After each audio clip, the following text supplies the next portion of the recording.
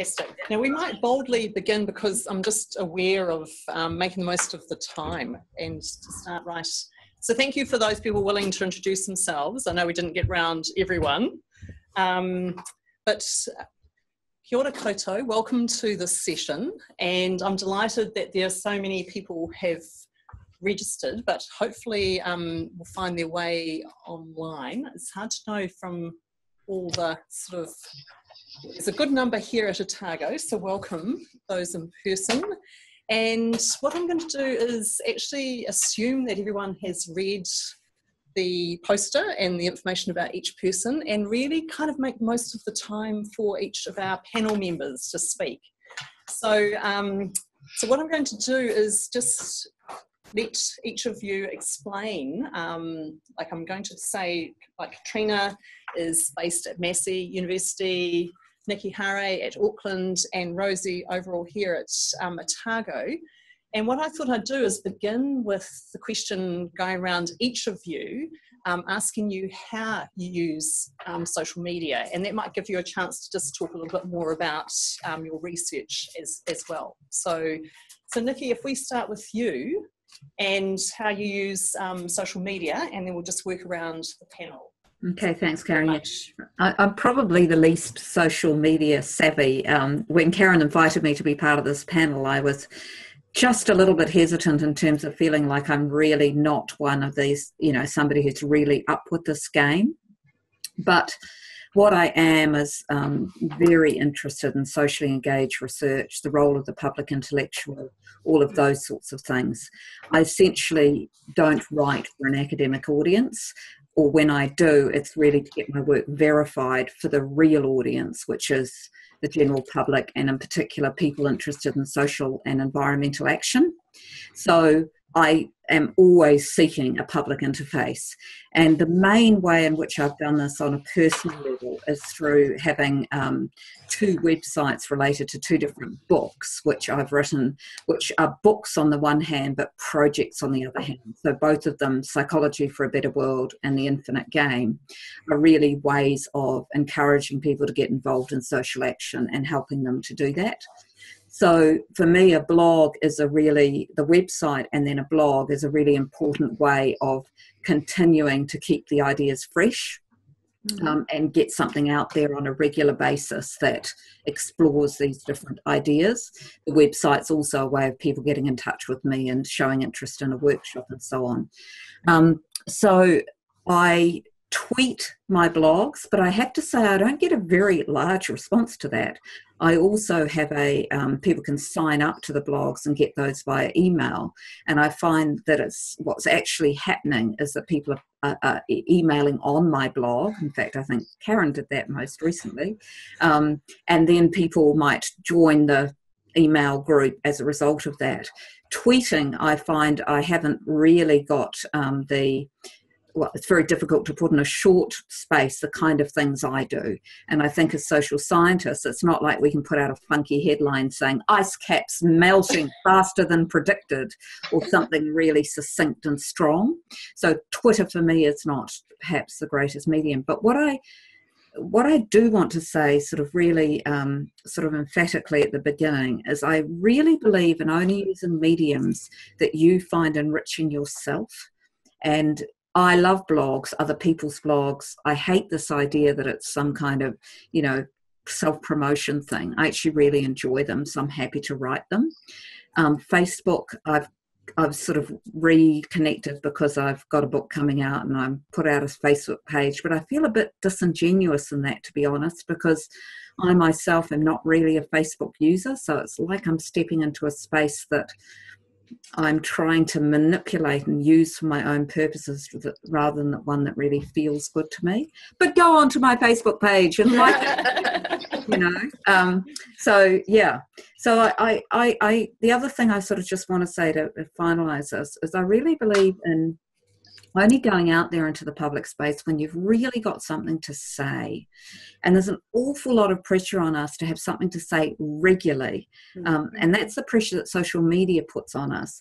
But if you're much tighter and clearer in what you put out there, and don't put this pressure on yourself to say something when you've got nothing to say. I actually think you make more of a contribution to the conversation at large. So I wanted to put that one in there. Thanks. Thanks, Nikki. And I thought I'd ask Katrina to speak next about how you use social media. Okay, so I was saying before we started, for those who got here early, that I did my PhD by distance. I studied through a university in Perth, but I was living in Abu Dhabi in the beginning and now obviously in NZ. So I had a particular need for support, peers, colleagues, that you don't get if you're off campus. So that's how I got started with social media for academic purposes. Somebody must have told me about a group. I think my first one was still one of my favourites, the PhD and Early Career Researcher Parents group.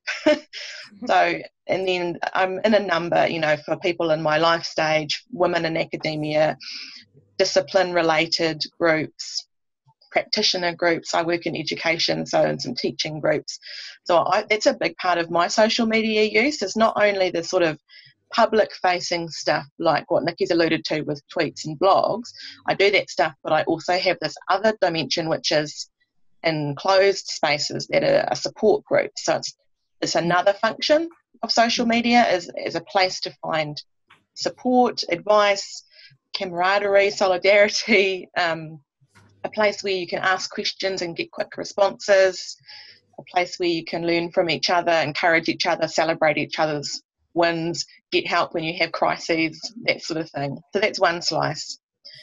I was pretty clear as I got through my PhD that I did want an academic career, and we know that that's kind of hard to achieve. So I tried to use social media strategically to support that, so making sure my LinkedIn profile was complete and up to date, and being on ResearchGate as well. And as a beginning academic, I didn't have any journal articles to put up, but I made sure I put my conference slides or things, and people began to see. And so my first citation actually came because somebody cited one of my conference slides that was on there.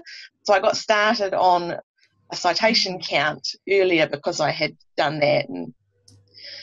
And then I now look after social media for the NZ Association for Research and Education. So I co-founded a blog for NZRA, and I edit that with another lady.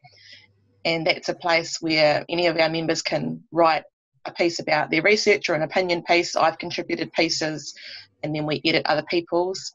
So I kind of learned about blogging through doing that, really. I thought it was a good idea for us to have a blog, and everyone seemed to think that I was more social media savvy than someone else, so I should run it, and it's been great. And it's been another good way as an early career researcher to get some of my ideas out there, some of my work out there, to link to publications that have arisen, and also as a way to bridge that gap that Nikki kind of alluded to. For us as education researchers, we do all this research and we want it to make a difference in the classroom, so we've got to get it into practitioners' hands. So using social media as a way to get into teacher groups and things, to share blog posts or whatever, not from a kind of superiority standpoint, but in terms of being helpful and resourcing. And look, we know you're busy. Here is a quick, readable 800 words on this topic, rather than a really dense 8,000 word journal article on this topic.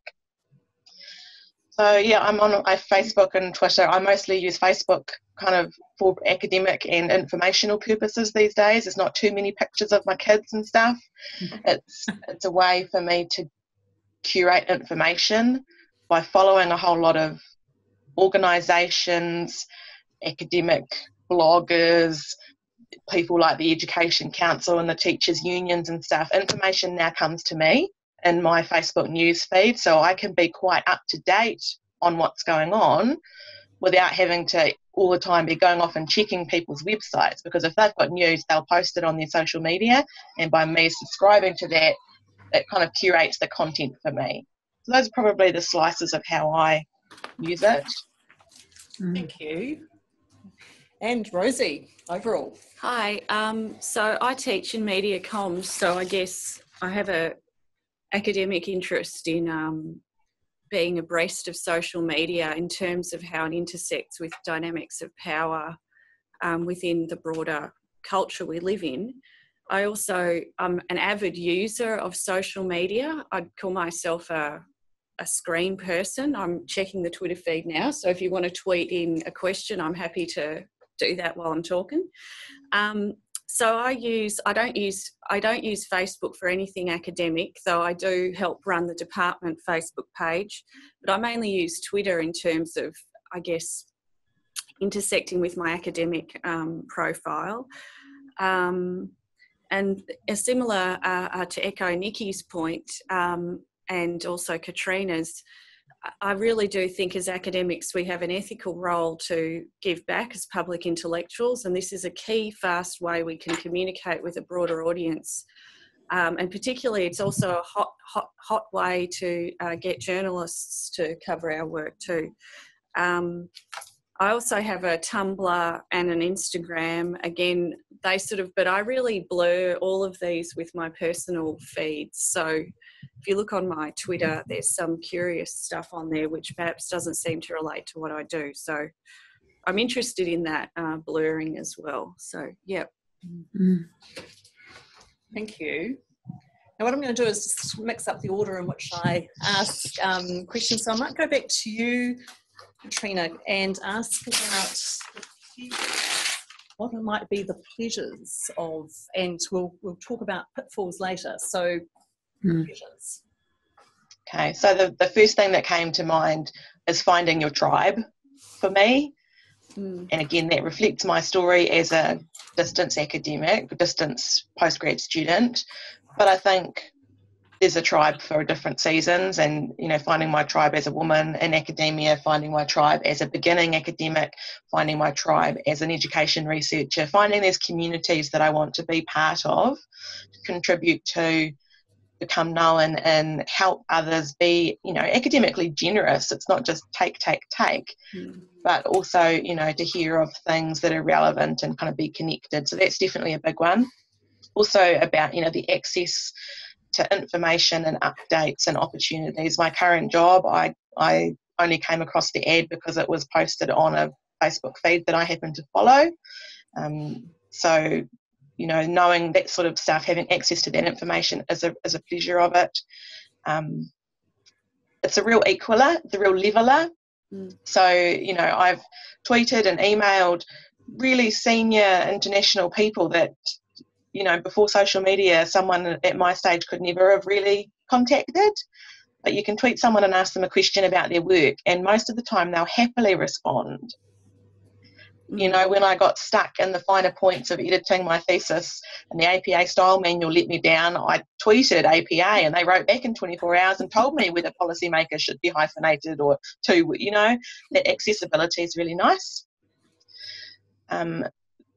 It's also a sort of a skill set that many of our more senior academics don't have.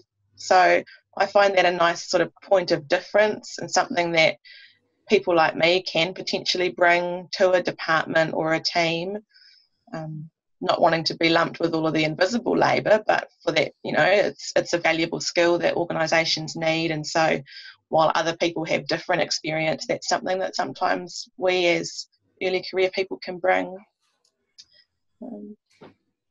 Yeah, that's enough for me. And we'll come back to you, Rosie. So what are the pleasures?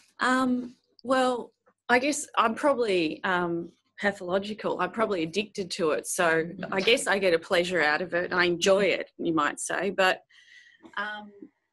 you're constantly updated. So you know what the latest thing is happening. And certainly in my field, media studies, you've got to be up to date with how culture is operating ideologically. And that works through cultural events, media events, and Twitter is a key site where that can occur. But it is also a key site, I think, globally to produce a sort of public intellectual culture, which I hope can work as a sort of a voice to sort of defend what we do, especially in a situation where the humanities in particular are under attack through dominant discourse. I also agree with Katrina that it is less hierarchised than academic journals, where postgrads and academics, as well as the public, can have a yarn about the issue of the day. And also, I just want to point out that it's almost all women here. So in a way, it is really, for me too, it's a site where I think women can connect and get a sense of solidarity and space to try out their ideas, whereas we all know that often in academic spaces, men do dominate, say at conference panels or that sort of thing. So it does provide a different site for women's voices or non-normative voices. But I also feel like it also demonstrates some of the messiness of what we do. If we are sort of reduced to these formalised academic outputs that we rank up and metricise every 4 years for PBRF, that's not who we are, right? There's an everyday labour that goes into being an academic and doing academia. So that can become part of the Twitter feed. And that's sort of, I think, an interesting point where, as I said, my personal life sometimes leaks into my academic feed, but I don't think that's such a problem because even though the ones who hide behind a journal article might not want you to know they're a human being outside of that, we are actually living these messy lives and negotiating things. So it gives you that space as well, I think. Yeah, and I think that's important. Thank you. So, Nikki, how about you? What are the pleasures from your point of view? Yeah, so like really because I more or less only use Twitter and Facebook when there's something that I'm interested in happening right then. Just briefly on those, I have found them like, you know, the day after a general election or something like that, a kind of fascinating way to feel part of something that's happening, you know, all over the country or all over the world or whatever. But I'll restrain myself mostly just talking about the blog space because that's really the one that I use mostly. And what I love about writing a blog, I love reading them because I only follow about 3 or 4 people and find them really enriching and enjoyable to read. What I love about writing them is I'll get an idea. So, for example, I've just got an idea that the meaning of life is always particular and that it's not up to me to tell you what it is. It's up to you to look at your situation and make the next move that seems compelling to you. Now, that's not an idea that I invented. It's not an idea that I've only just had today, but it's an idea that suddenly came to me in the form of a potential blog. And so what I love about having a sort of occasional blog is that you can get something like that and you can play with it in whatever form you want, to whatever degree you want, and you put it out there, and that I don't care that much how many people that read it and respond. Like, I want people to read it and respond, but the act of putting it out there makes it complete in itself.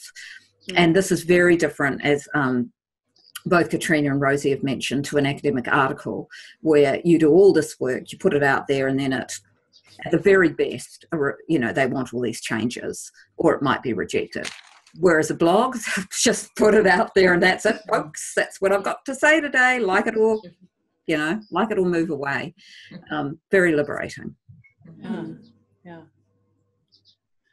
So there might be some, like, we thought it'd be good to talk about the pitfalls as well. And I thought I'd start with you, Rosie, this time to talk about the pitfalls.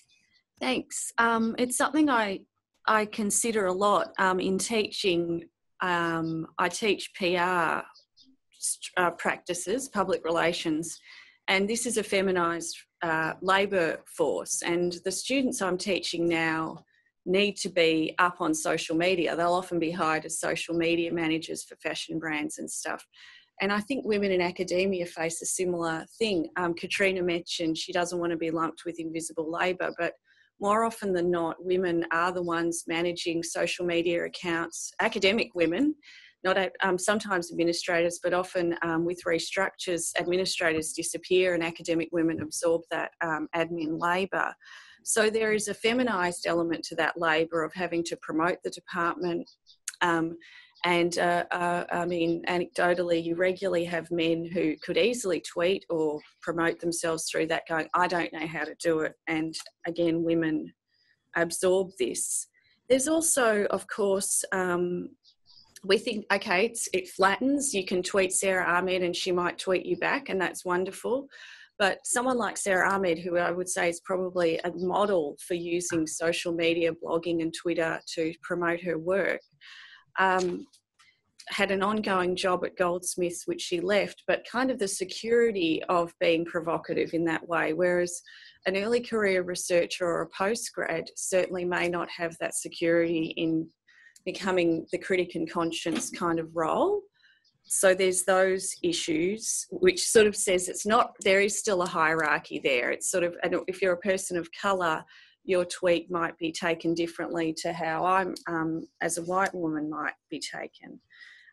It's also, I find worrying that, especially with things like LinkedIn, that these sort of SNS spaces are just becoming another metric site where we can suddenly count hearts and retweets towards our academic performance. And also, I read in one article, it was called the talk radio of the web. So there is also, whilst everything's immediate and on time, like I'm getting Janelle Monáe comes out as pansexual all over my feed, and I'm thinking, this is fantastic, interesting to think about gender politics and pop music.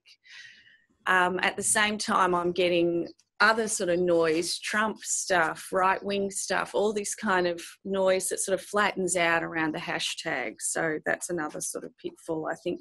And then, of course, from my own, as I said, I'm perhaps addicted to it. It can be completely distracting. So instead of writing, I might be checking my Twitter feed. So that's another, probably a huge pitfall to be aware of. Yeah. Thank you for that honest. Yeah. And so I'll move to you, Katrina, to hear what you see as the pitfalls. I support everything that Rosemary said, so I won't repeat those. I do think that the public-facing side of social media, so not thinking about support groups, but thinking about the ways that we might use it to promote our research and things, there's a danger that can reinforce kind of performative culture in academia, that it's all about outputs and impact and citations and quality and quantity and all of that. And it can also reinforce the sort of 24/7 academia culture. I read a marvellous article the other day about slow academia as a form of feminist resistance to the neoliberal university. It was so you've just got to be mindful. You know, it's not wrong to do these things, but I think it's helpful and healthy to consider the pros and cons, the trade-offs, why you're doing it, how it enriches you and your work, how it contributes to others, how it sits in terms of equity and broader context. There's a risk with all social media, not just for academics, that you can start to see an artificial construction of reality. Facebook's algorithms are very clever, and they learn what you like and they show you more and more of that. And so this is how we have two subgroups in America, both of whom think that everybody thinks like them. You know, there's two completely different views of what's right and what's wrong in America, and part of it has been fed by social media affirmation and endorsement of people's existing positions. So you've got to, not just as an academic, but I think it's important for us as wanting to be reasoned and informed and non-biased, is you've got to look for ways to make sure you're hearing contrasting views.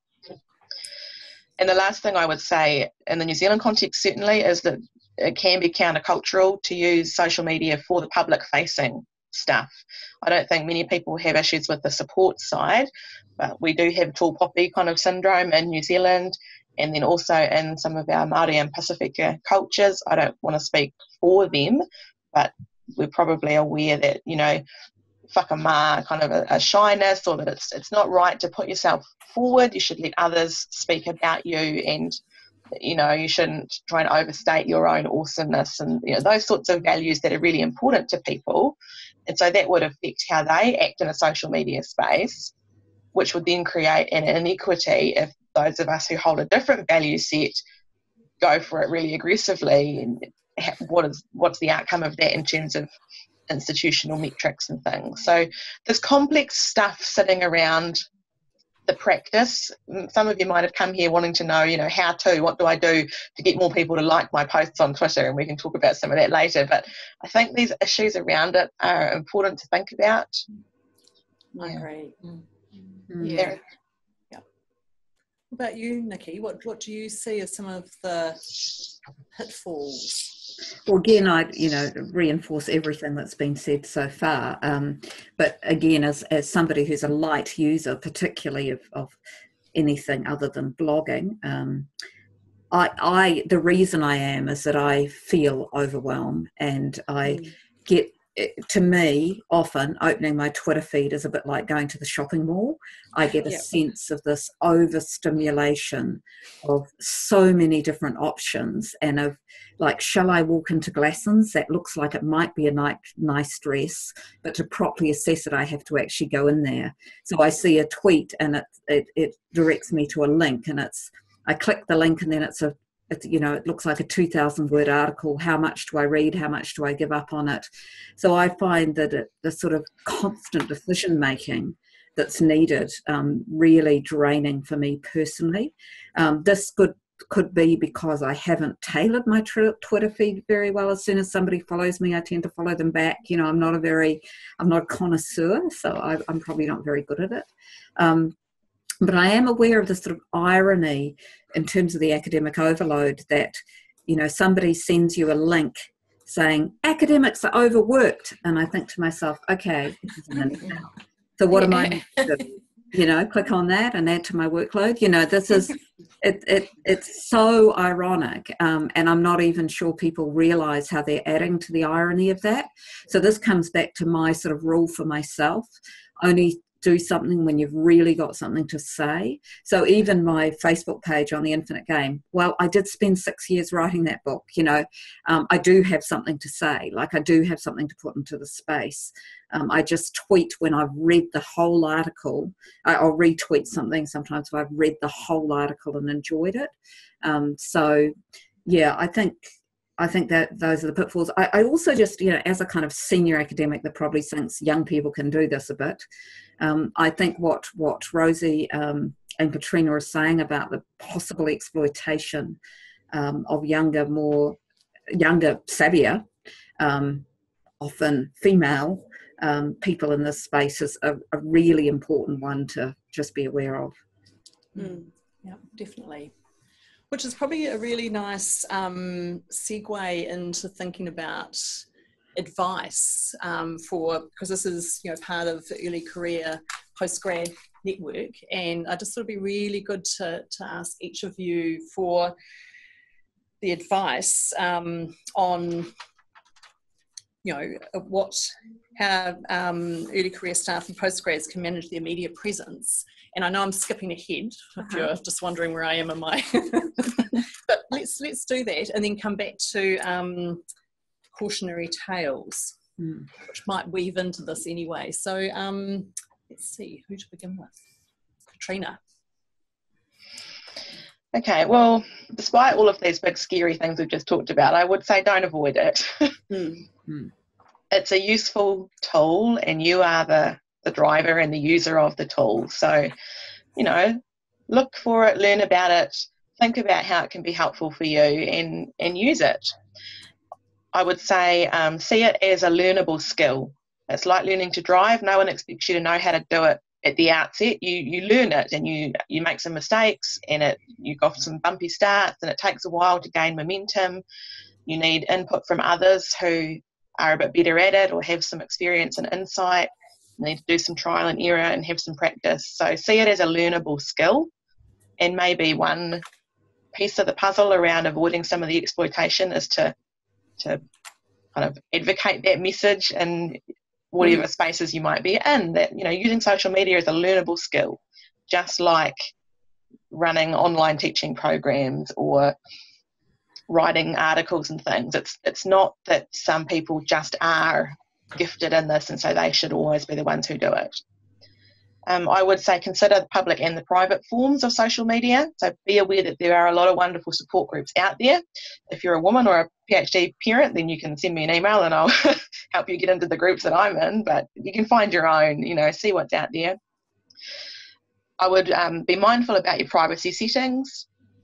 Check, on your LinkedIn profile, who can see your email address, who can request to be your friend. And you might choose to have things really, really open, and that's fine. That's not a wrong choice, as long as you've actually made the choice and you haven't just not looked at it and then you're a little bit vulnerable. Consider whether you want to separate personal and professional, or whether you're happy with a bit of blurring. Again, there's no right or wrong choice. It's just something else to think about. I mostly do personal stuff on Facebook in terms of what I post. I still follow lots of people and get information coming to me, but I don't want to annoy all of my aunties and everybody with retweeting 8 million academic things. I probably share when I've done something because they'll be happy to see that, but Twitter I use quite differently. And ignore the trollers, ignore the people who are just stirring, especially in a public space like Twitter. So I posted an hour or two ago, excited to be speaking on this panel today with Rosie and Nikki. Very nice to be on an all-female panel, and, often there are what we call manels, which are all-male panels. Yeah. And just a little light thing. And then immediately with some guy said, a bit sexist if you ask me. And so Rhiannon from ESOC jumps on and said, nobody asked you. There will always be people like that. If you run a blog, use your settings to make sure that you have to approve comments before they pop up on the public, so the blog that I run, I have to approve comments. And if there are some that are clearly spam, you just don't approve them. But don't take that personally. Just know that that's out there in some of those public spaces, and try not to let it get too much of your thinking or worrying. Thank you. That's really useful, actually. And I'm learning heaps. Rosie, what advice would you offer? I think that I agree with Katrina. It is worth throwing yourself in there, because you do, it's a great way of building solidarity in groups. So there's hashtags like PhD chat or ECR chat or Shut Up and Write, so SUAW, which is a good way to meet other people working in your field, or maybe not working in your field but could foster academic projects. I use it, you can use it for benign stuff, putting up your latest publications or promoting things like today's event, but then again, someone else might not see it as benign. I didn't realise we were trolled already. So I would also advise, again, sticking to the privacy thing, and I make sure that actually the uni doesn't follow me, because if you do follow me, my main continual tweets are real estate agent copy and university copy. So I say, explore yourself. Who said it? The real estate agent or the university? Not this university, I riff off loads, but that could be seen in the climate we're in as provocative. So I've got it set to private and the university doesn't follow me. But academics can request to follow me, postgrads can request to follow me, and, I'll look and approve it. Ditto with the blog comments there. But I just want to go back to a feminist politics again. Again, an area I'm interested in, and I think we all are. Sarah Ahmed writes that one of the key ways that women can support each other in academia is through boosting other women and citing them. And one way we can do that is through Twitter. I've found articles or citations or interesting work, and just giving other people support through that kind of boosted, basic sort of building of social bonds and connections. Yeah. So that's my 2 cents on that. Yep. Karen, can I interrupt before you pass over to Nikki, just to echo that and say that would also be true around whether it's disabled researchers of colour, Indigenous researchers. Don't hear us as only caring about feminist agendas, in terms of the broader story of equity and social justice in the spaces we work in. There's citation politics and ways that we can help each other and other groups. I agree, Thank you. Nikki? advice? Yeah, I'm just listening to all that's been, and I'm just really aware that I'm probably one of those kind of senior academics here who's in a different career phase, and therefore thinking of these things from a different perspective. So, I mean, I don't want to sound arrogant, and I don't mean to sound arrogant. I'm just trying to say things like they are for me. Like, I have so many multiple complex networks in the kind of real world, which actually I'm also mean email and so on, that it's different for me, I think, when I approach, again, it comes back to this overwhelm thing that I actually haven't got over.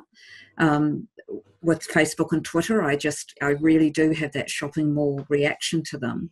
And I'm wondering, as I think about this, if that is to do with the fact that I'm so linked. I have so many students, I have so many ex-students, I have so many, like I've got 15 PhD students who might ask me for a reference. Do you know what I mean? I've just got this rich interconnection in which people are now kind of coming to me, probably more than I'm going to them.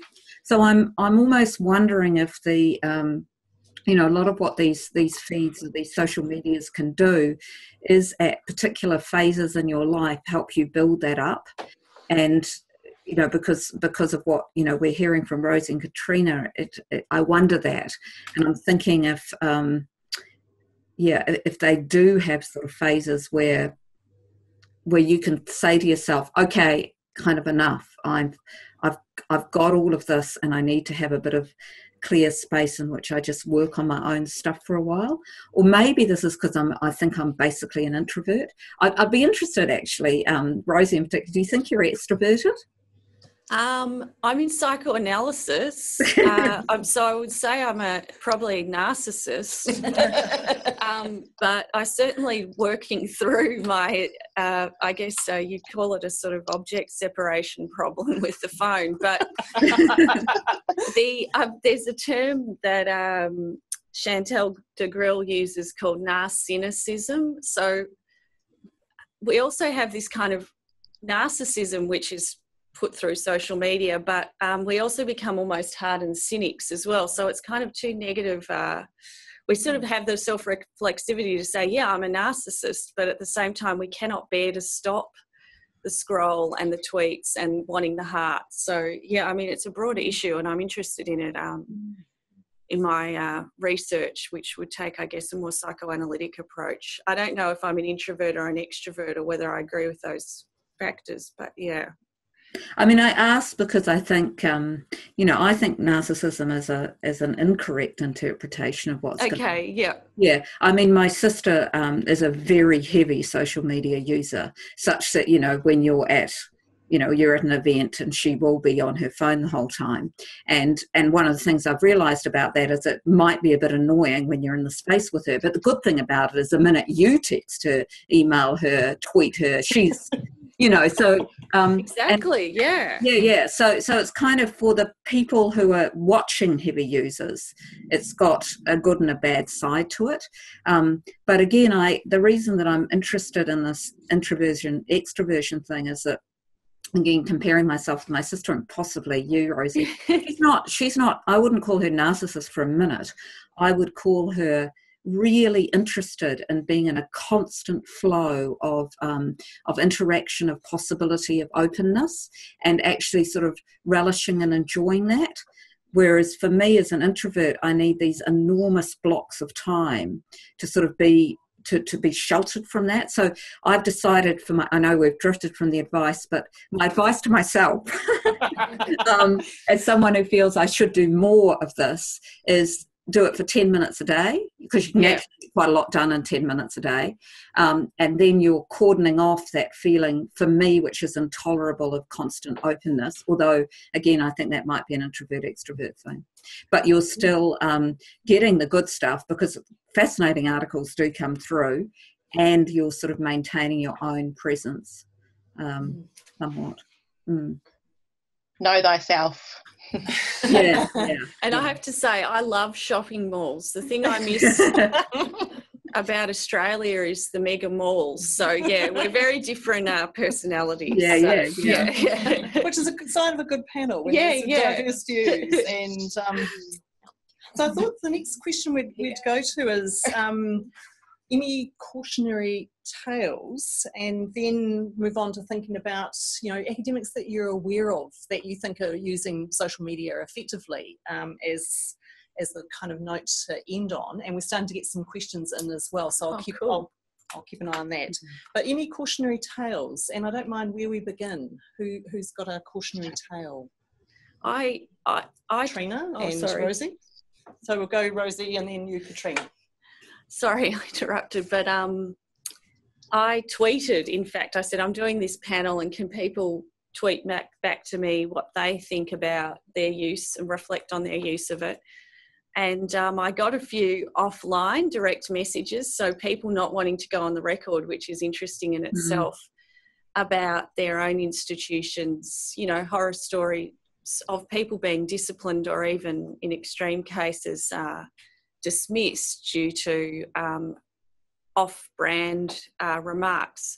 Admittedly, this person was an academic in America, where I think it's a little bit more intense there, particularly around things like the current president there. So, but it is interesting that people feel a bit like they are being surveyed. So I would be aware of that, yeah. And New Zealand's obviously a different context. I don't think it's as strict as the States, yeah. Katrina, you had a caution.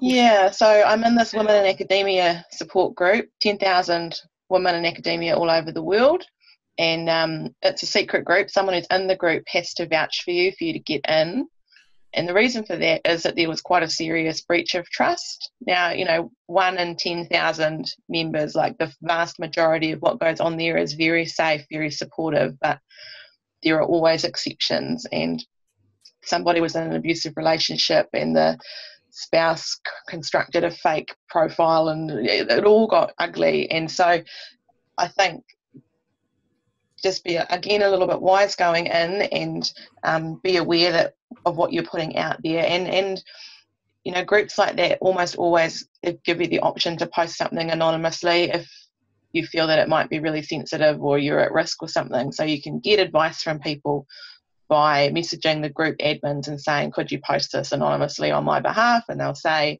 anonymous post from one of our members, and you can see what people have to say about it. So yeah, even in what should be a really safe space, just, you know, be a little bit cautious and realise the difference. Someone said that using Twitter is like standing at a bus stop and shouting. Like there's no filters and restrictions really, apart from, you know, what Rosie said about choosing who you follow or who's allowed to follow you, but basically what you put up is out there and in the public space, whereas, you know, different groups can be more or less closed or private, and different membership criteria, better levels of vetting rather than just anybody who asks to join gets let in. So be mindful of those things, and just like you would with friends, you know, you don't tell all your friends the same things, you ascertain the level of trust and where is going to be a safe space or a safe person to share this with, and so have those sorts of things on your radar as you explore those support spaces. Anything to add? The only thing I want to add, it's a sort of reflection on this meeting actually. I suddenly glanced up and thought, oh, that's right, this is being recorded, and I'm sure you asked permission for that, Karen, but so I'm going to just flip this around a little bit and put my cautionary tale at a different level, which is when you're organising events, you need to be aware that if something's going to be publicly available, people will be inhibited or should be inhibited. Like I have rules often. If I am giving a talk, I say you can film the talk, but be aware I will not be as much myself as if you don't film the talk. I also don't want questions filmed, because that's when I often lose it, in the sense of I lose that careful, controlled persona that I have to put forward. So I guess I'm giving a cautionary tale about the entire space, which is that at one level, we all know that we've got an avatar, or we should. And that, I think, has its own inhibitory capacity to inhibit us, especially now that the sort of rumours has it that, even, Facebook, all of, not even, but sort of everything is open at some level if somebody is determined that it should be so, even personal emails. So, yeah. So I'm just aware of time, so maybe if we just, when I ask about academics that you're aware of that are effective, just maybe talk about one each, if depending on what your list is looking like. And Rosie, can we begin with you? Oh, it's actually a very rich field. For the Antipodean context, I think research whisperer Chin Koo and the thesis whisperer Inga van Merwin, I think her name is, are really good. And also, Feminist Killjoy, which is Sarah Ahmed's tweet, but she also does the prolific blog where she almost road tests her what turn into her books. And a young woman called Crystal Abenden, at WishChris or WishCries, for sort of like, I find her work really interesting on what it's like being a young woman moving from PhD to ECR, and she's got blogs on do's and don'ts of Twitter, as well as her ethics for conferencing and that kind of thing. So they're my few. Sorry, I didn't just say one, but there's, have a look. Yeah. Thank you. And Katrina? Well, one that I found really helpful as a PhD student was Pat Thompson's work. Pat Thompson is a professor. She's originally from Australia, but she's now at the University of Nottingham, and she runs an absolutely brilliant blog on mostly academic writing stuff. And then she cross-posts her blogs to her Twitter feed and her Facebook, so that's a way to follow her. She responds if you send her an email, and sometimes she'll turn it into a post, or if she doesn't think it's going to be widely interesting, she just writes back to you and gives you some ideas. But it's not someone live tweeting their research. She does a bit of that, and she has separate blogs for projects she does. But what I've appreciated about her is the academic writing resource that she offers. Yeah, it's one of my faves as well. Nikki? I don't have anyone in particular but I know, say, at our university, the people who are really good at this tend to be biologists that are on Twitter. People like Margaret Stanley and Jacqueline Beggs, and I think part of that is because of the simplicity of the message and the ability to photograph a gorgeous animal and all the rest of it, So, that's all I want to say. Fantastic. So I thought it'd be good to just make sure there's some time for questions, and there's been some questions coming in via the group chat, which I see, like someone was just saying that they've found it really interesting, and they found this not only useful for their kind of PhD academic sort of face on the world, but also personal. So thanks from Dinah, she had to leave. And what I thought I'd do is just see if there are any questions here amongst us first, and then open it up to see if there are any more questions coming in via the group chat. Anyone with questions?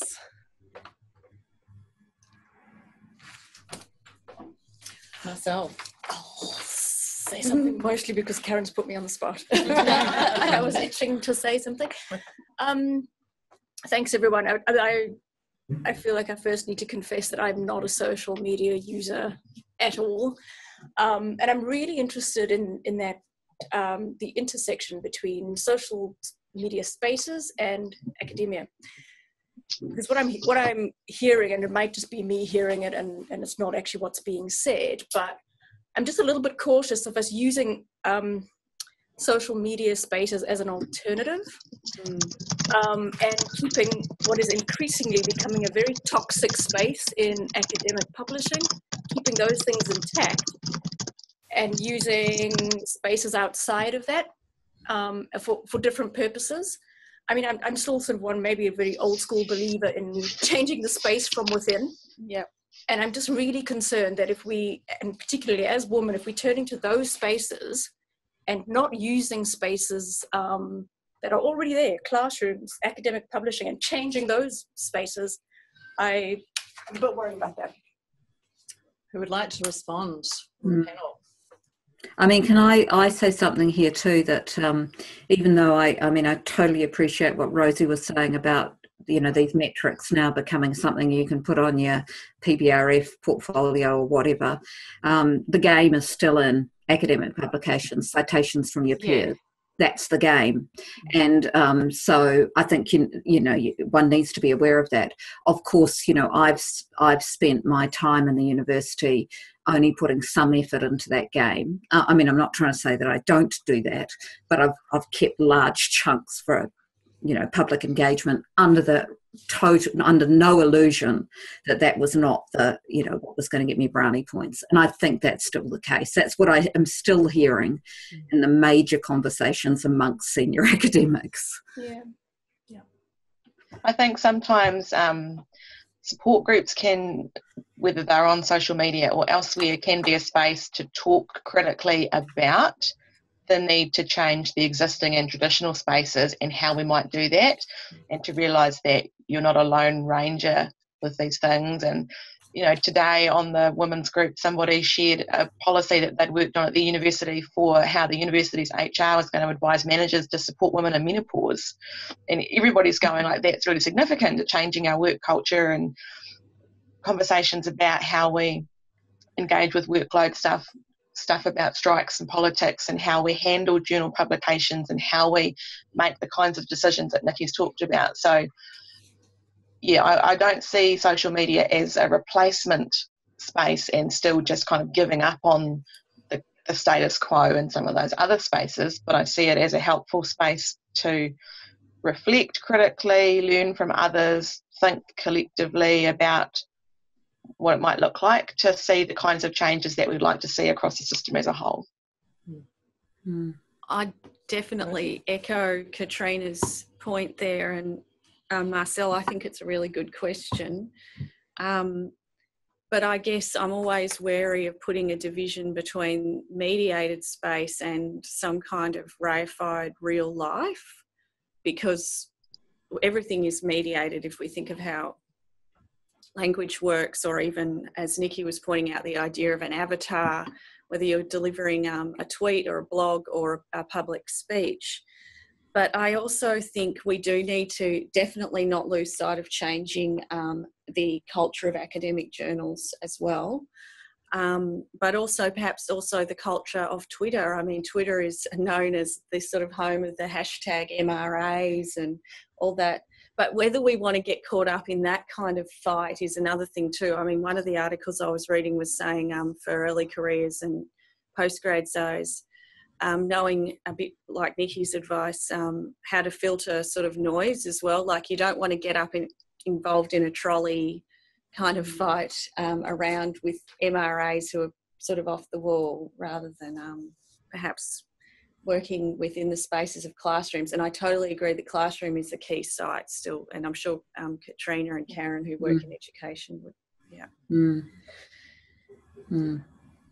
And just, shifting question that's come in via the group chat is whether any of you have experienced tension between your university's expectations of using their media people, for example, and you using your own. Who gets the credit is part of the question. I mean, Otago has they're a late adopter, I have to say, has a strong social media. Every department has a social media page. We've got an Instagram.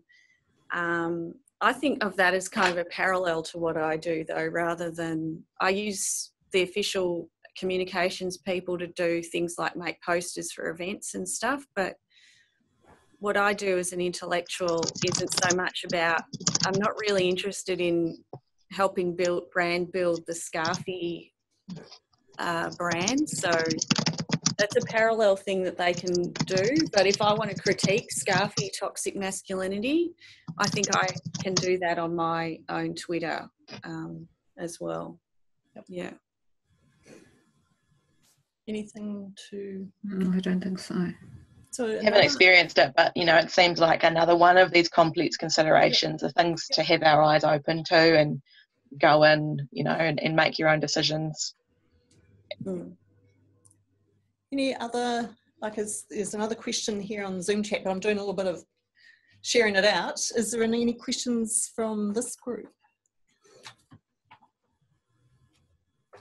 So just while you're thinking, another one from the group chat is, are there any specific Facebook groups for PhD students, women, that you can suggest? And I think, Katrina, you've mentioned some in your kind of conversation, but is there any that you would recommend?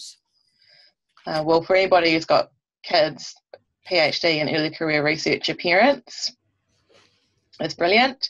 And there are a number of offshoots from that, including a virtual shut up and write, where we all log on and say, who's here today, and I'm working on such and such, I'll check in half an hour or whatever, and keep each other company as we work from home.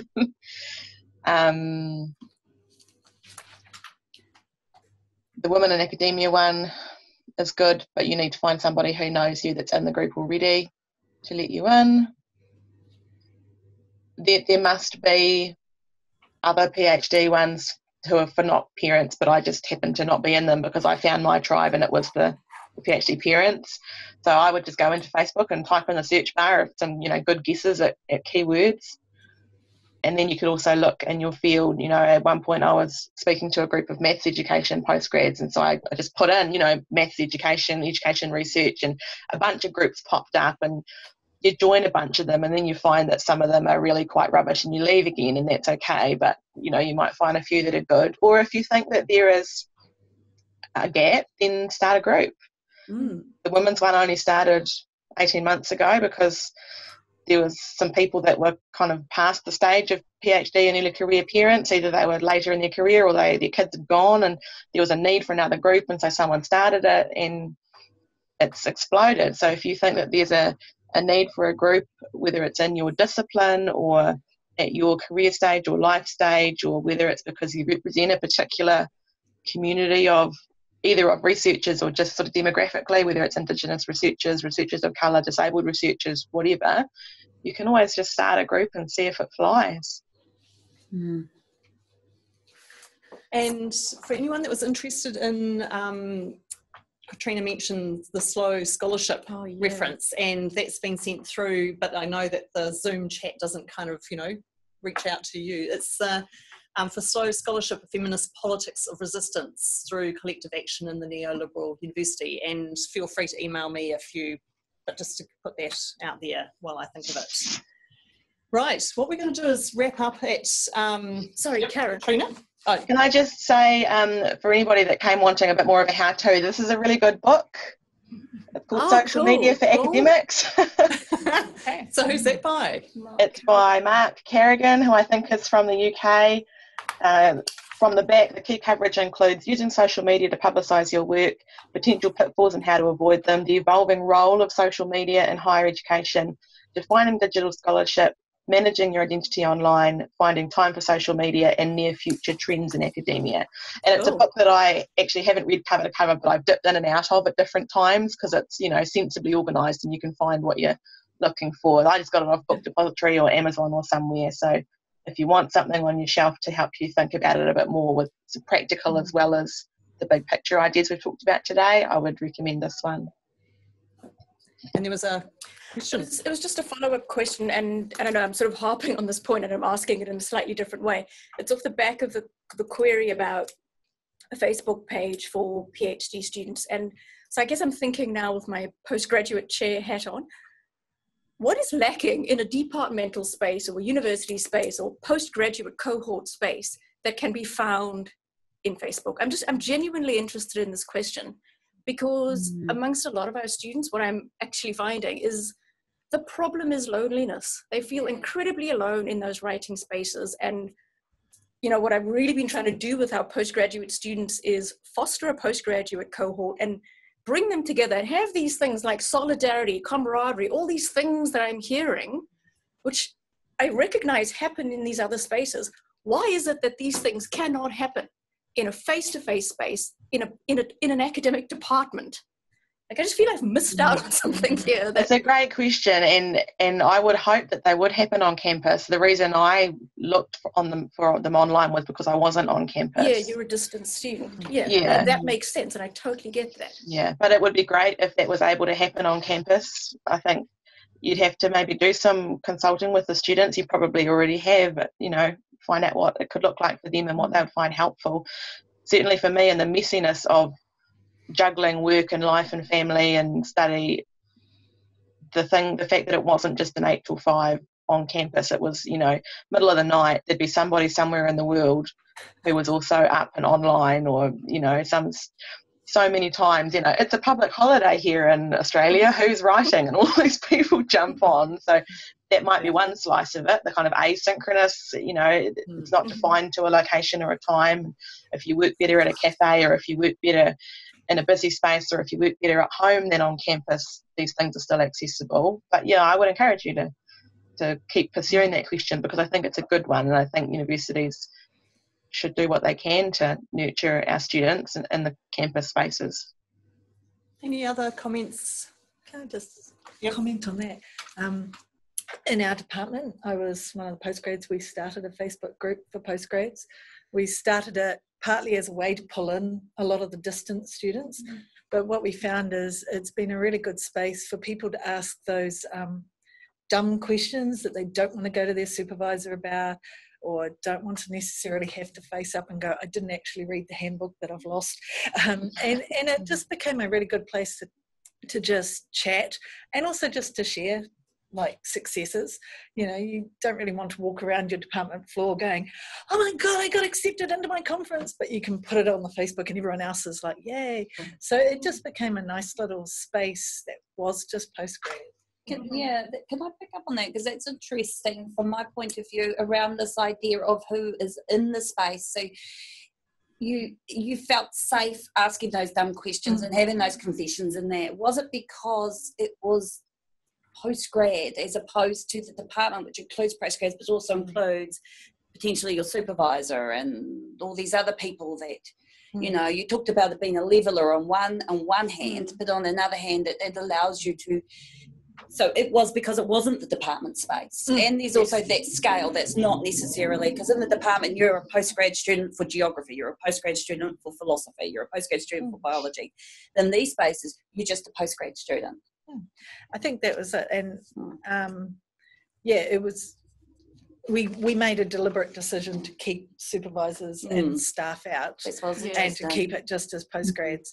But we also found that for some of the distance students who joined in, because we got our postgrad coordinator shares the link out to new people, and it goes through phases of activity, and, you know, as any group does, but we found that distance students would often be able to ask us for advice and get a response faster from the group than they would necessarily from a staff member who might be limiting time on email, or who might not be checking the email on the weekend. and so it just meant somebody could pop in and just go, oh yeah, look, I'll pick the book up at the library and mail it to you, or something. Those sort of things. I'm just going to jump in briefly, and just because I'm aware that Nikki needs to go, and that some people might need to go at 12, but there's also anyone who wants to stay on to talk about this a little bit further. I'm going to stick around. I think Rosie is able to. So what I want to do is actually formally say you've been a stunning panel. I mean, I've loved it. I've learnt an enormous amount, and I love the fact that we talked about the politics of this. And thank you everybody for zooming in and being here physically. It was fantastic to have your support. So just join me in thanking the panel. I know it's clapping seems like